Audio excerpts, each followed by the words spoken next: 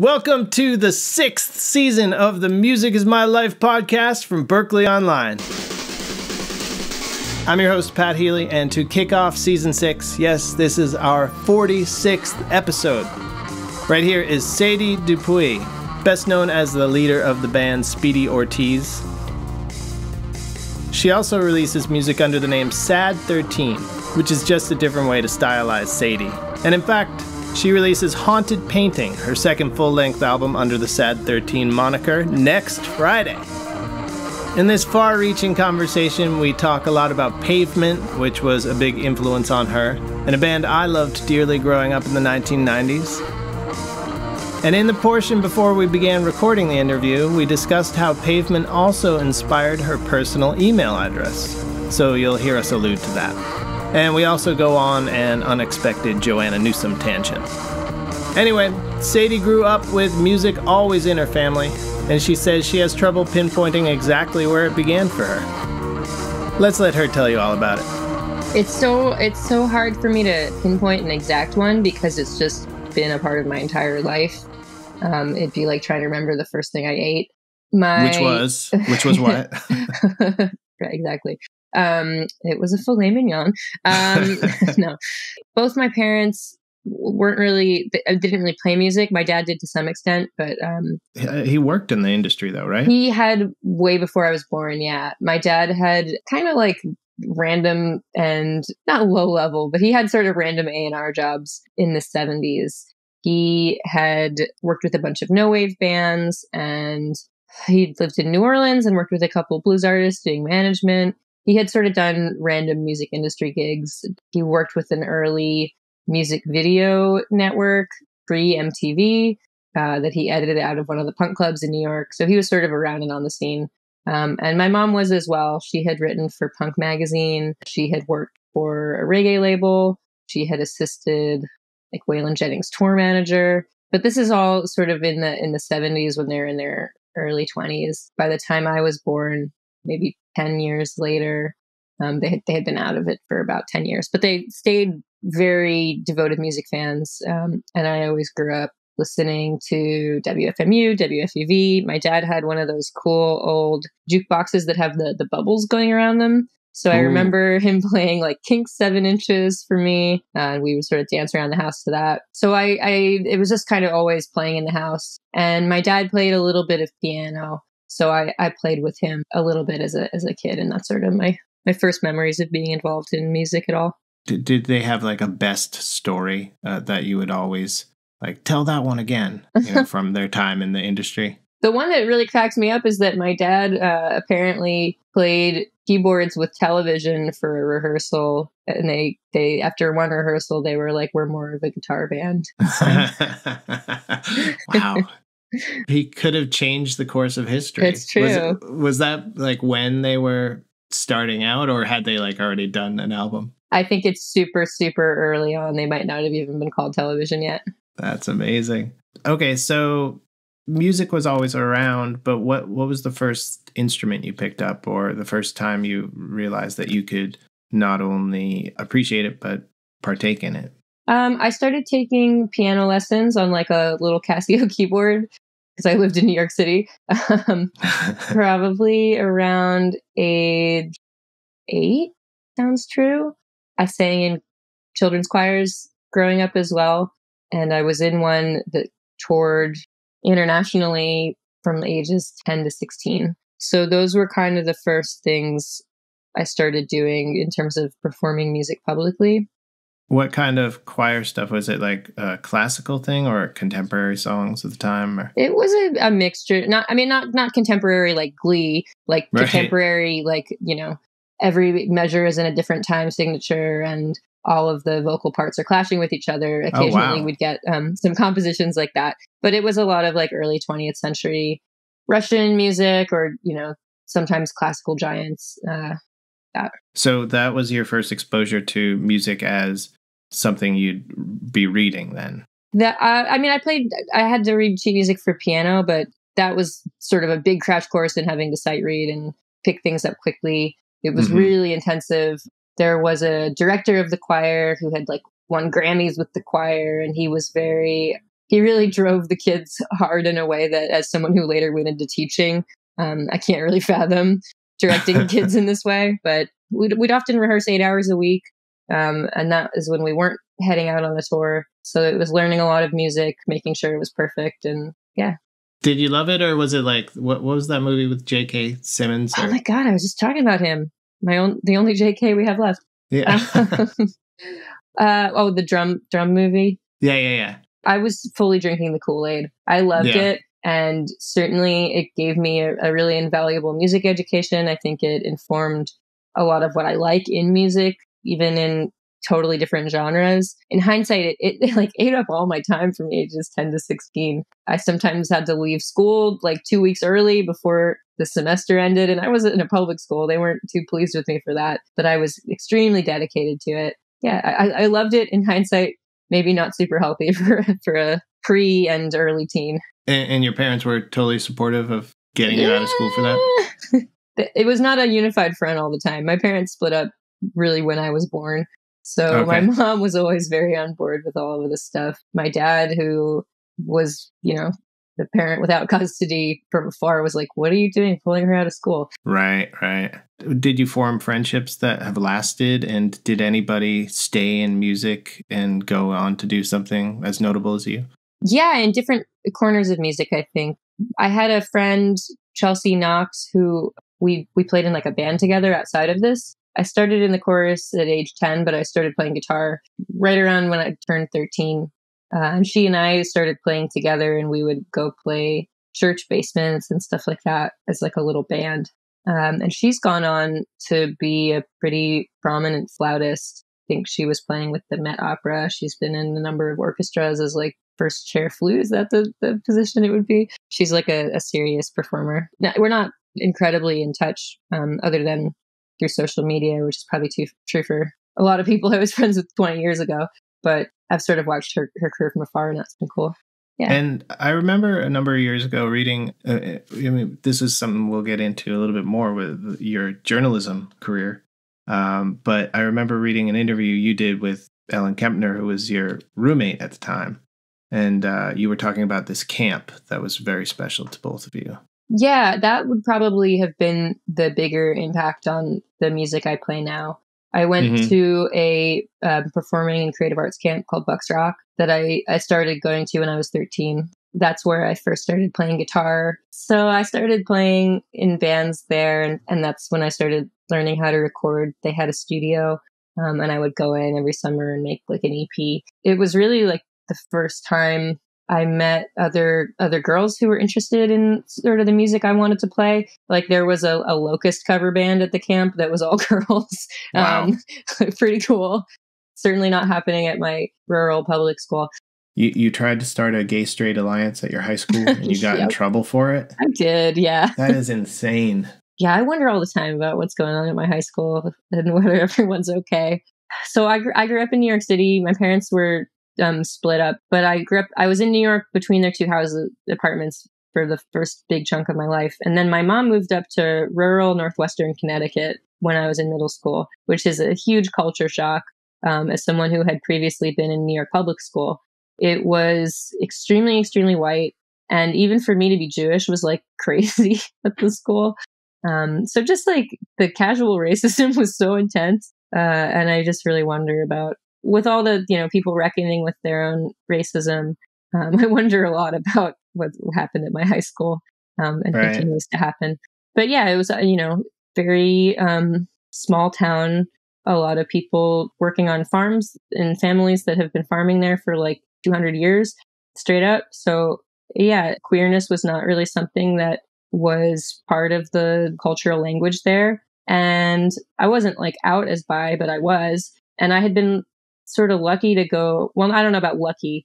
I had a bad experience, but I went to a boarding school for 1 year before going to this high school that was public, which Lana Del Rey was another student at. It was a lot of like super rich kids doing coke, which was really not me or my vibe. So I clocked 1 year there, but they did have a great GSA, and all of my friends were sort of part of that scene. And when I went back to public school, it was like, why can't we have this here? And it was just something that was deemed inappropriate, which is crazy. But I'm so thankful that I had the summer camp to go to in the summers where as I said, like one of the camper bands was like 3 girls with shaved heads playing like Locust songs. So I think if I hadn't had that influence, I would have turned out totally different, because it was really affirming to me, just like, oh, there are other kids that like the stuff I like and think about the things I think about. They just aren't here. Right. in the fall and the winter. Tell me a little bit about when you first started writing, and what was either, influencing it musically with other bands you were listening to, or, the people at the camp, or I guess just tell me a little bit about when you first started to compose. I remember making up songs probably around when I started playing piano, like 8 years old. And I still kind of remember some of the songs that I made up then. But as far as a song all the way through that I could play to you now, I started playing guitar around 13. And I think within a year, I started writing songs that I could record. So at that time, I was really into like Weezer, Deftones, a lot of rock bands. Well, that was a weird time with Weezer was absent for a while, and like Napster was huge. And I remember Deftones were doing a lot of Weezer covers. So it's weird that you mentioned those That two. might have even been how, honestly, so many of the bands that I got really into at that time, I didn't have Napster, but I had Kazaa. And you would like type in Weezer and get returned 20 bands that weren't Weezer, but kind of sounded like them. So I got really into the Rentals, Self, I think Supergrass might have, maybe Superdrag, Deftones certainly, all these things that were labeled as Weezer, but weren't actually Weezer. That's funny. And you could hear that they weren't Weezer, and it was like the searching through message boards to try to figure out what you had received that was mislabeled as Weezer. I think there's a Sugar Ray song that was tied up in all of that, Rivers. Oh yeah, Rivers. He had a song about him from the Scream 2 soundtrack. The Missing Year, yeah. Yep. It's kind of funny though, when people talk about the way music is consumed now, there's always pining for bygone days about like, oh, I remember I could tape it off the radio, and then I like went to the record store and found it, but they didn't have it, so I bought an earlier album. But there's not as much pining for Kazaa and the mislabeled Napster search results. It's kind of funny. I love discovering stuff by accident. I think that's my favorite way to find music, and it's become a lot harder. Some of the things I've connected to most, it's because I heard it playing in a restaurant and had to like flag down the specific staff member that was playing that to find out like what CD was in. It's just it's a little more challenging to find things and make a connection with them that way. Not to say like, it was so great when we couldn't figure out what everything was, but I do miss finding things sort of more by accident, like being in the used CD bin and picking up the $1 thing because it had cool art and finding out it was awesome, even though no one ever bought it.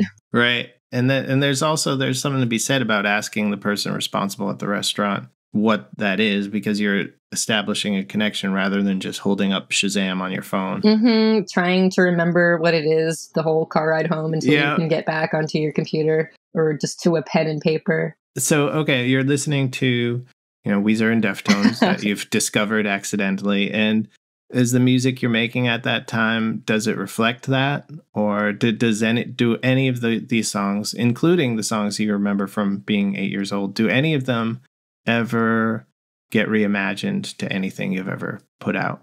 I did put out the songs I made when I was like 13, because I started making EPs around age 14 at the camp. And I actually revisited a bunch of them recently for a different podcast. Oh, that's fun. They're simultaneously like I'm 14 years old, but they're kind of not bad. I wasn't coming out the gate terrible. The stuff from when I was 8, I was really into ska at that time. My parents had sort of been into, my mom had I think I said, worked with a reggae label and also done ska stuff. They'd come out of. What label was it? I don't remember the name. She's going to kill me. It's certainly not one that exists anymore. Okay. It wasn't like Two Tone or something. No. But she lived in the UK for a little bit. But I did love the specials, and I certainly had like Two Tone compilations. And that was what I was really into kind of for a lot of my life. So the stuff I was working on when I was like 8 years old, I really liked No Doubt. So I was trying to make songs like that. But I have not gone back to record the stuff I made in elementary school. Maybe maybe now that I will never tour again is the time. Oh man, how are you handling all that? I'm fine. I mean, and especially did you have tour plans for this album when you made it? Yeah. How long ago did you finish the latest album? In terms of like recording and mixing, I finished it in December. Mm-hmm. So you had no idea about anything? No. Yeah, this was all done well before. It's okay. We're all making do. Did you have tour plans that you had to cancel? Yeah, I've canceled stuff really. I had stuff March, April, May, June, August, September, and probably beyond because the record's coming out in September. But that's all that was planned. What have you been doing in lockdown? I run an imprint for my record label called Wax 9. Mm-hmm. And one of the things that I started pretty early on was a poetry journal offshoot using the label's website. I have so many, primarily my friends at this point are in music and writing, just because that's where I've worked for long enough. And pretty much everyone makes their money off touring or working in service industries when they're home, all of which was obviously shut off in March. So I started a little poetry journal that pays poets, which is unfortunately kind of increasingly rare. One of the things that I put out a book 2 years ago. A lot of people who I think are pretty organized find working in music frustrating because the communication is often pretty bad and people just aren't always exceptionally organized. But whatever complaints I might have had, poetry world is like much more chaotic. And the contracts are really ridiculous. I feel like writers don't get very fair deals from very, very indie publishing houses. So I started this little poetry journal as a way to just, $50 extra for groceries in a time when you can't make any money is sort of a boon. At least it is for me when I get offered anything that's paid. So I've been running that journal for the past 5 months almost. And that's been really fun and gratifying. I've been asked to work on a number of compilations of doing like cover songs and stuff like that. So I've been trying to get better at the home recording and mixing and watching YouTube tutorials about different ways to EQ things. Oh, are you doing that Stereo Gum cover? I did, yeah. I did a Cake cover, which is another thing I really liked around the Weezer Deftones era. Oh, that's fun. What song did you do? Symphony in C. Oh, cool. Yeah, I really love to do covers as like faithfully as possible, which is probably somewhat boring for some listeners, but as a production exercise, it's really fun for me. So that's been something fun. I haven't really been interested in working on new creative work, not only because there's just so much going on in the world that I'm just not interested in like producing new creative stuff right now, but something like that's more puzzle-like is really fun for me. You'd mentioned your poetry book, and one of the things you wrote in an intro to that really resonated with me. I have my notes here, so I'll read it. I hope I remember what I said.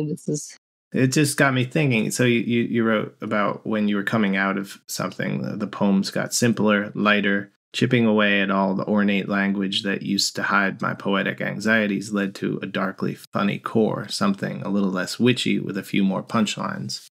And I was just thinking about that in terms of poetry and music and how the ways we communicate in art, whether we choose to veil them, as you say, like chipping away at the ornate language, or just be simple and light. And I wanted to ask your thought on that. When you consider your lyrics, when do you veil it and when do you just go for simple and light? I don't know if I go for simple and light too much in the lyrics, but I think what I probably meant when I wrote that, when I do poems, I tend to write way, way, way more than ever is the final version. I'll write like 3 pages and wind up with 10 lines. And I'm a huge fan of scrutinous self-editing and cutting. And I feel that way in arranging music too. Not so much in the arrangement of the, all the different tracks. I'm very maximalist in that department and have been told over and over again, like, why do you have so many synth parts that are nearly identical except deviating for one note? I think that's some like children's choir mentality. But in terms of the song structure itself, if there's anywhere to cut something down and just inject something weird but have it not be noticeable, that's like what I'm constantly going for. So if there's anywhere to cut one beat, I'm always trying to do that. if there's a way to have the second verse be drastically shorter, or to get rid of some instrument in that section, or just change things up slightly and keep it so we're moving along. I don't really ever want to repeat something or get in a groove. I know that's what tremendous amount of music is for, and I feel like my mission is to just not allow that to happen in my own songs for some reason. So I'm always looking at ways of cutting down sections so the second time they recur, they're not quite the same as the first. And yeah, I think that's sort of similar to the poetry thing. If I feel like a word is redundant, there's no reason to have it in there. Let's just get to the next thought. I want things to be really tight and crisp in terms of the form. I think it kind of applies to both the songwriting and the poetry. I guess I was thinking about it because of thinking about Pavement and thinking about how those lyrics never made sense to me, but they resonated with me, you know? I think I really gravitate towards stuff like that. I want the language to be cool and to make me puzzle over what it could mean, or just be an awesome phrase that I didn't expect. And I don't really... something that I think I always feel like guilty about when I talk about lyrics, especially because I think a lot of what people like about my bands is the lyrics. It's always like the last thing I notice when I'm listening to something. Songs that are my favorites that I've heard a million times that I could hum along to every part, I might not know any of the words to. So certainly when I'm writing music, the lyrics are the last thing I work on, which is not to say I don't put a lot of time and thought into them, but I'm not really trying to make like a sing-along or something that's like easily digestible, because it's not how I come at thinking about lyrics as a fan. So I'm mostly thinking like, will this look cool on a page for the person who's already heard the song 8 times and only now is going to look at the lyrics and is going to think like, oh, that's what is being said. I'm not really ever going for like a super straightforward line that's repeatable, which to my detriment probably, but it's just what I happen to like, and I can't lie to myself.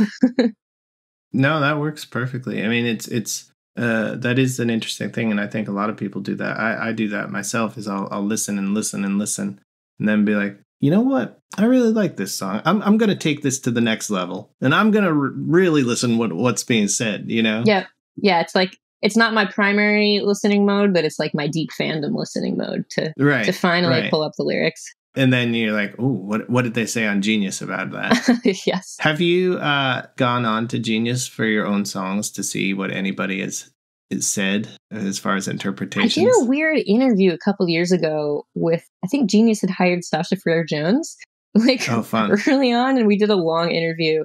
And he just annotated all my songs with like anything I had to say about what a line meant. Oh, wow. So that was kind of cool.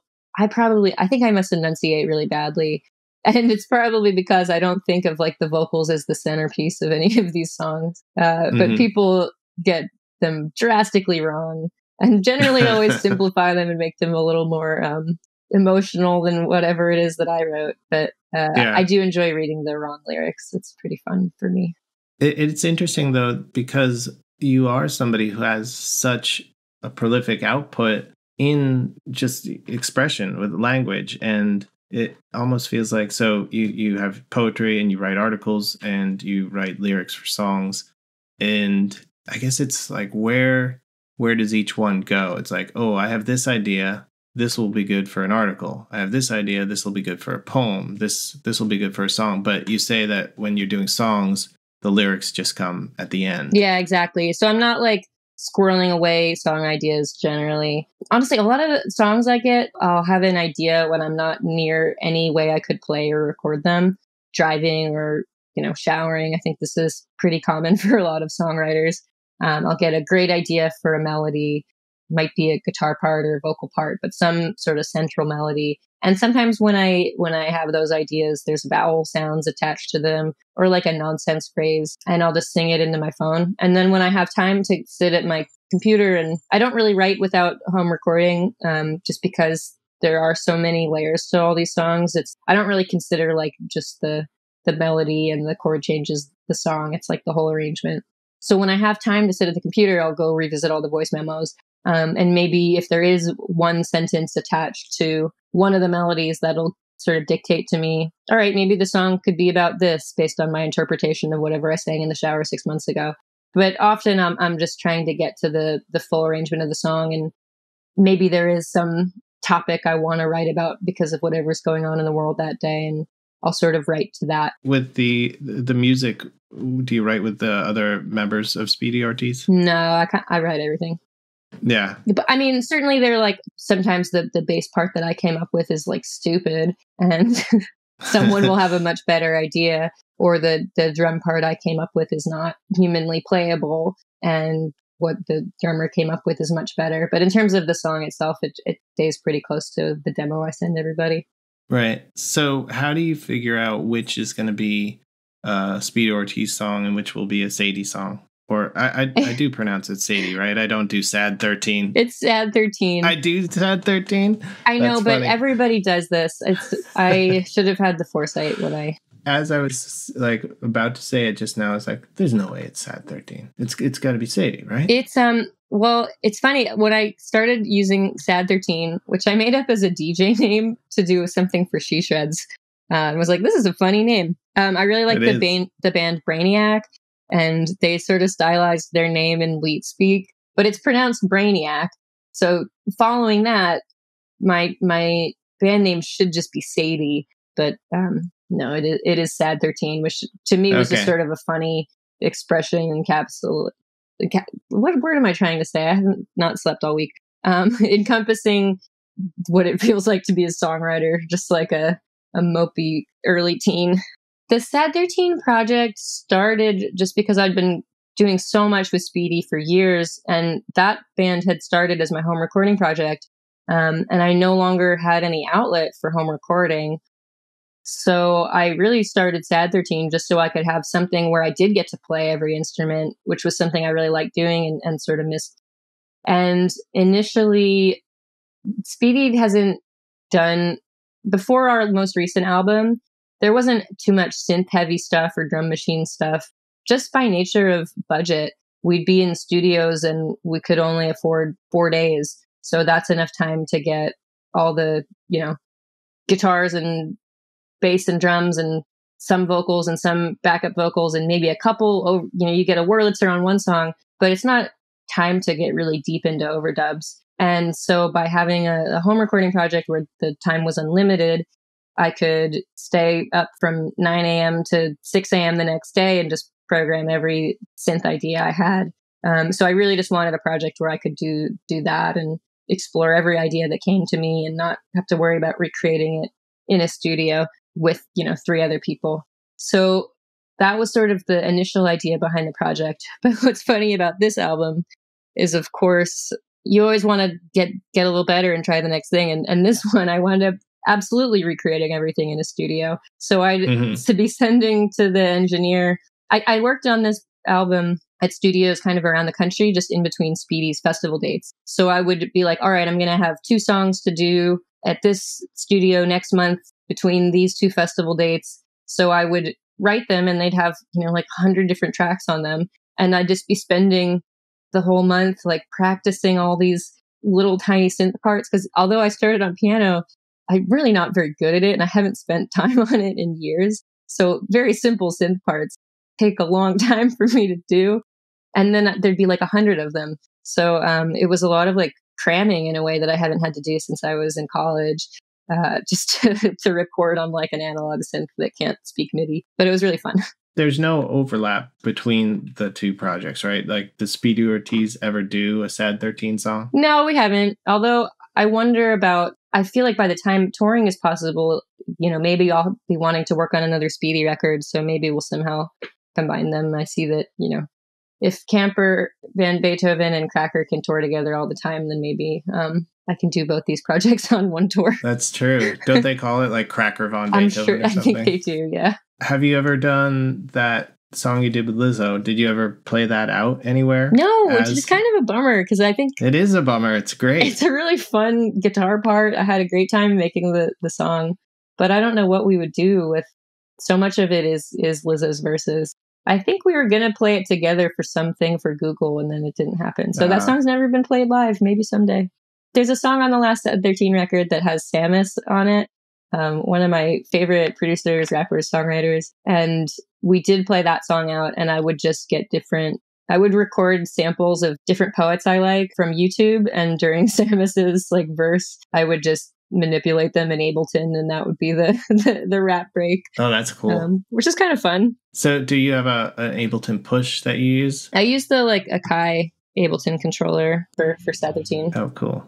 It's kind of a pain in the butt, and the nice thing about touring being canceled for the year is I haven't had to remix all these songs as different Ableton tracks that I can play with live. Right.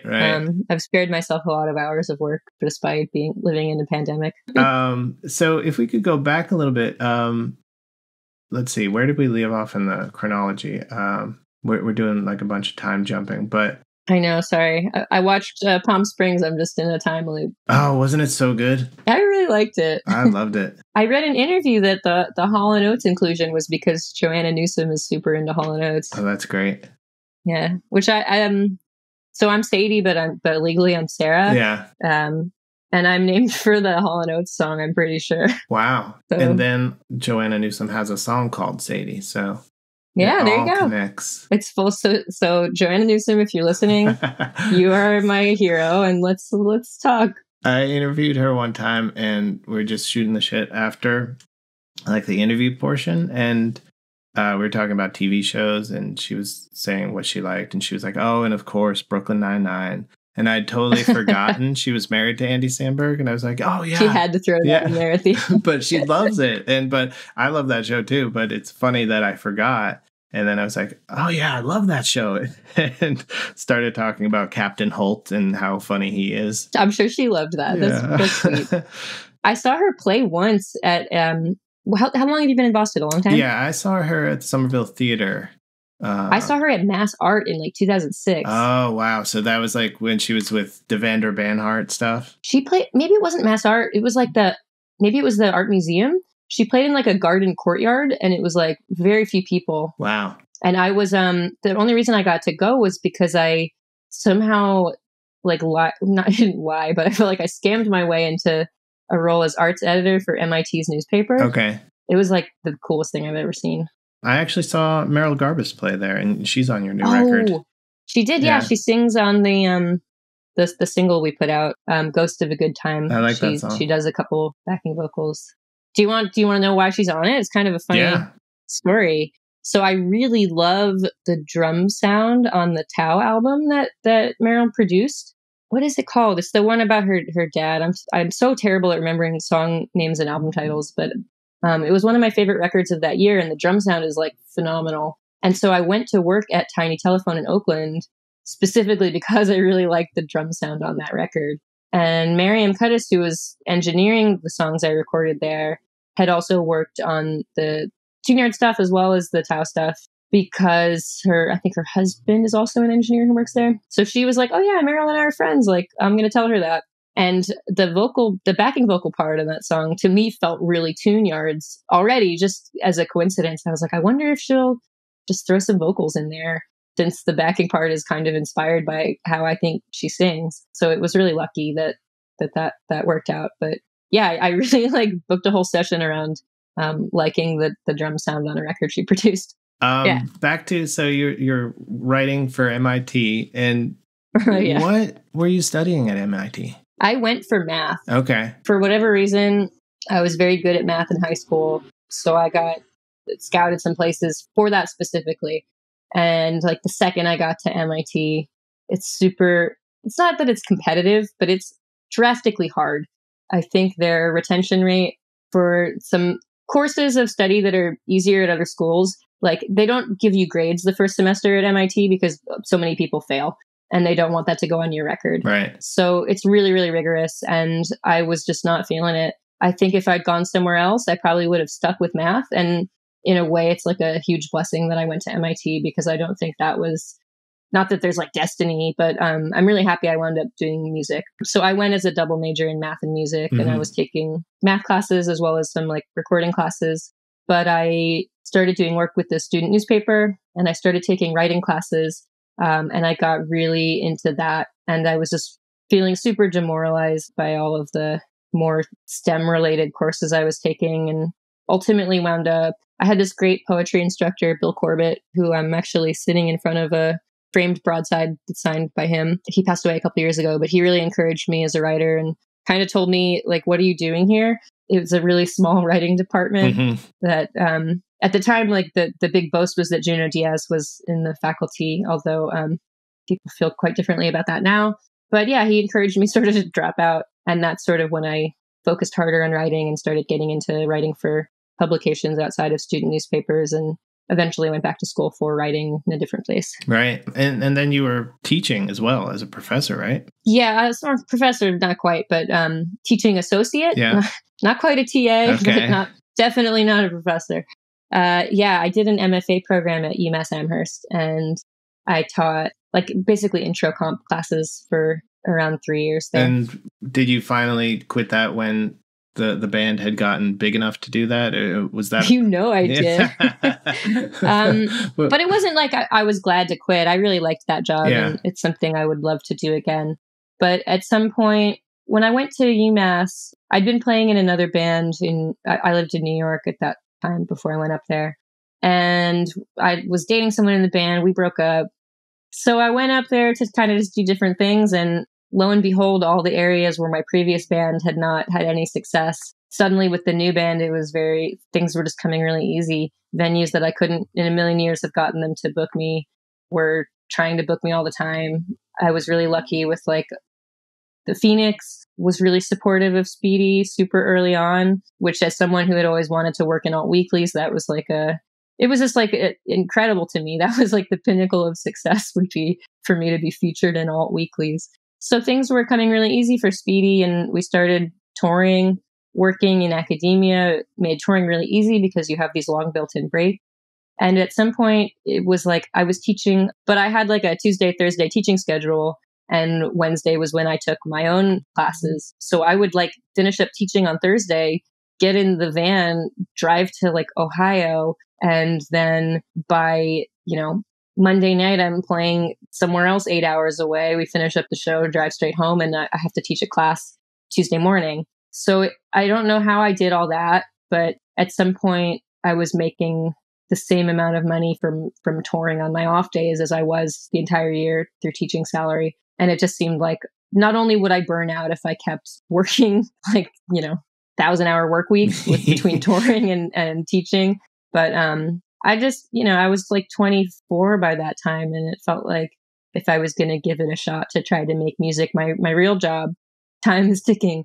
So I quit, and yeah, it was kind of scary, but it's worked out okay because that's been my sort of job since then. Right. It's a funny thing to think about too. It's like if you do go back to it, later in life, and you could, but might be easier for me now, honestly. Yeah. Those jobs are so competitive, but I've got this weird other resume. Right, exactly. Having that life experience is almost more valuable than anything else. Yeah, in some ways, for sure. So you kind of mentioned that you were dating somebody in the band. Do you generally find that's always been a bad idea?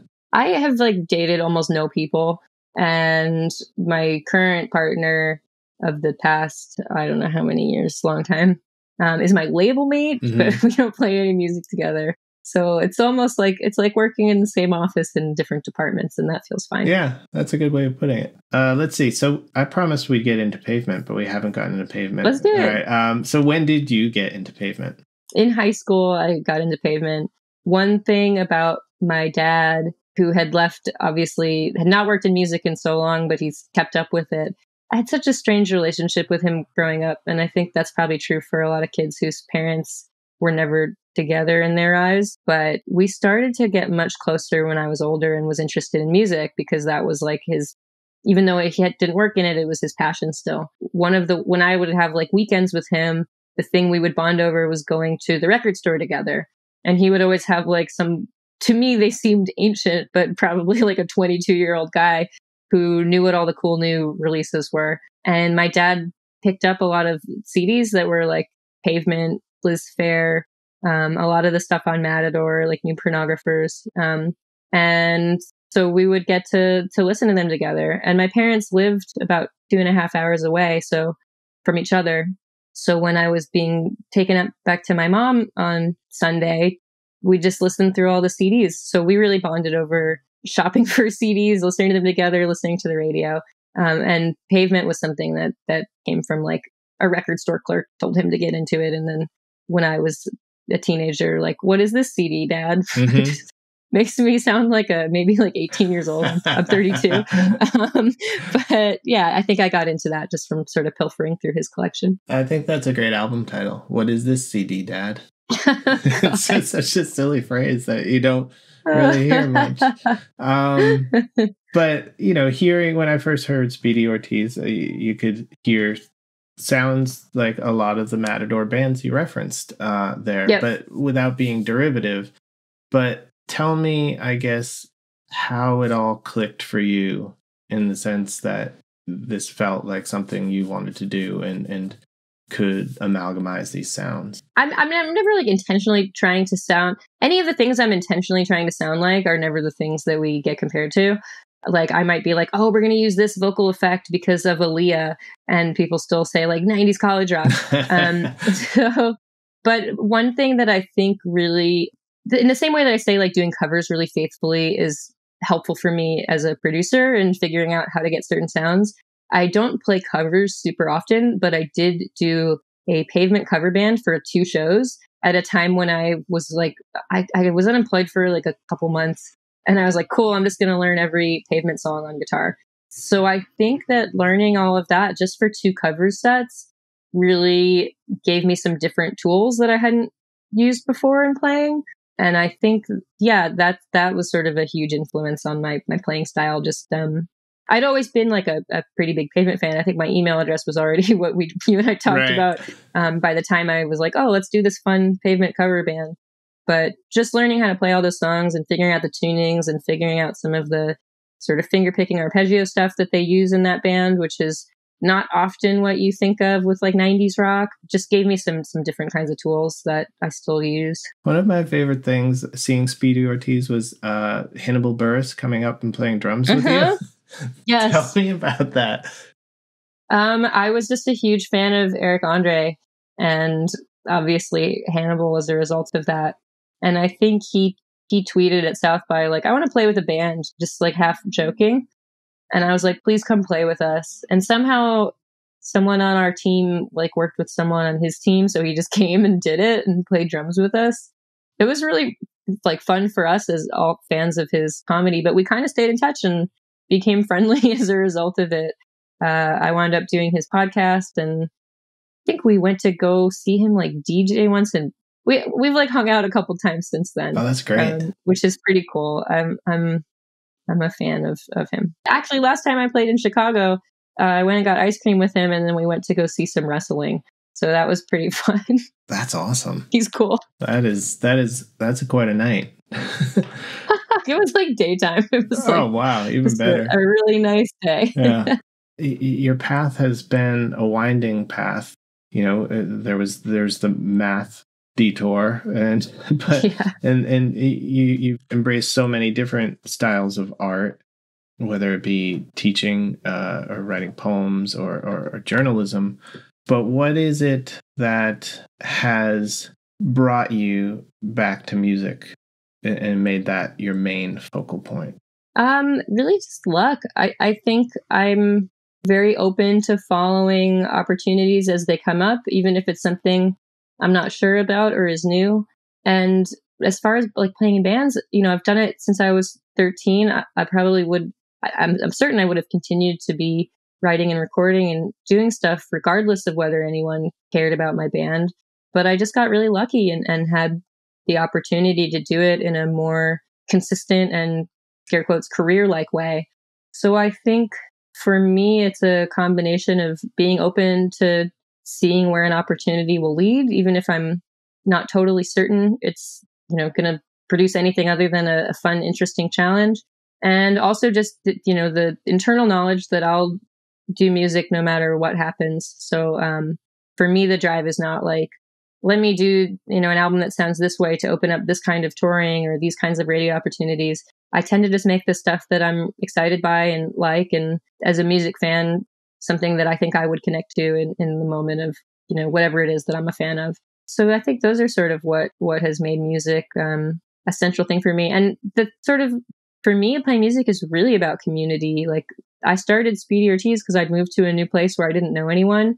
And the only way I could think to make friends was to start playing shows. So I've always been, in addition to playing music, like a dorky fan, and often of bands that are really not heralded in a big public way. So I love to be a fan and be supportive of other bands that are in my community, whether they're big or small. And I think that really drives me to want to stay engaged and keep working on things. Dorky fans unite. Playing music is about community, isn't it? Thank you, Sadie Dupuis. And hey, I hope you're a dorky fan of this show, because for listening this far, I'm going to extend a special offer to you. How would you like to receive a $100 discount on a 12-week Berklee Online course? All you have to do? Head over to musicismylifepod.com right now and redeem this special offer. That's it. Aren't you glad you stuck around for those instructions? You'll also get a link to all sorts of free resources, so check it out, musicismylifepod.com. This episode was edited by Talia Smith, mastered by Jose David Vindis Mora. All visual assets coordinated by Mike DeBenedictis. Social media by Brooke Larson. Web assistance courtesy of Mark Thomas, Steve Zimmerman, and Joe McDonough. I wrote and recorded the Music Is My Life theme song, but the expert remixing comes courtesy of Lily Dickinson. Special thanks to Gabriel Reifer Cohen, Ashley Pointer, the marvelous Jacqueline Ullman, Alex Caritas, and thanks to you for listening. Take note to join us on Monday, September 28th for special guest Molly Tuttle. Stay safe, everybody. We'll talk soon.